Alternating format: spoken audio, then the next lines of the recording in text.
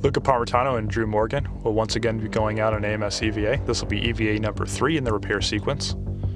This is the EVA where the new AMS pump system will be brought out of the airlock and installed on AMS itself.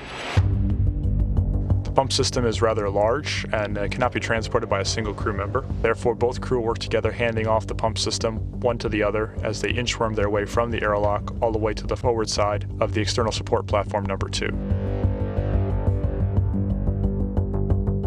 The Canada Arm 2, or SSRMS, will meet the crew there, at what point Drew will take control of the pump system while Luca ingresses the articulating portable foot restraint on the SSRMS.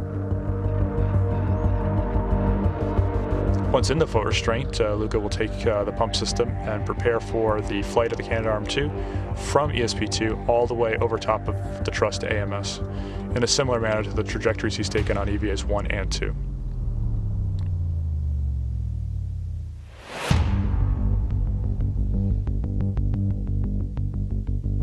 While he's riding the Canada Arm 2, Drew will translate hand over hand across the truss and up to ELC2 with bags to prepare the work site to meet Luca there for the installation of the pump system.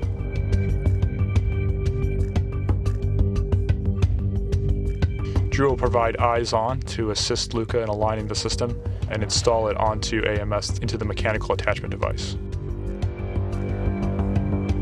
Once there, the crew will use the pistol grip tool, the PGT, to connect the bolts, as well as connecting the power and data cables, securing the new pump system to AMS and allowing the heaters to be activated.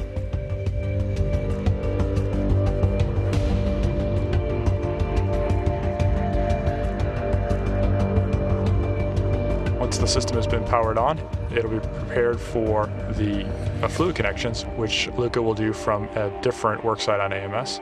The SSRMS will carry him from the zenith side to the aft side here, and he slides in to get ready for those fluid connections.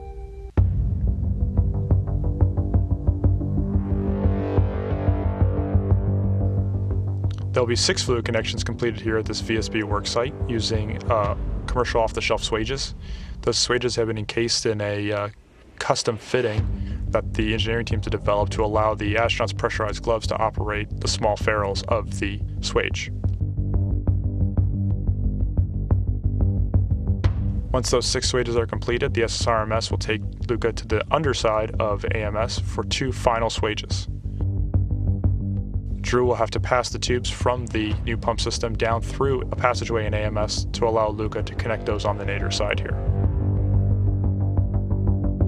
While at that nadir worksite, Luca will have to be mindful of several hazards to AMS and tight clearances while he swages those tubes.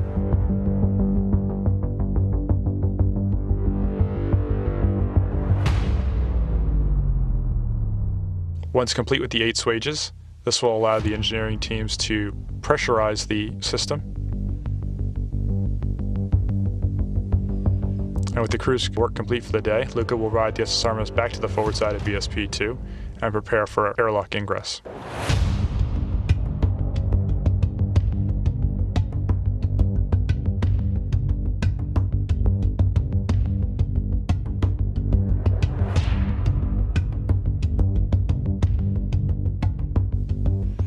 While Luca's riding the arm, Drew will be translating back and starting to bring bags back inside that have been left out on the ELC over the course of the EVA series.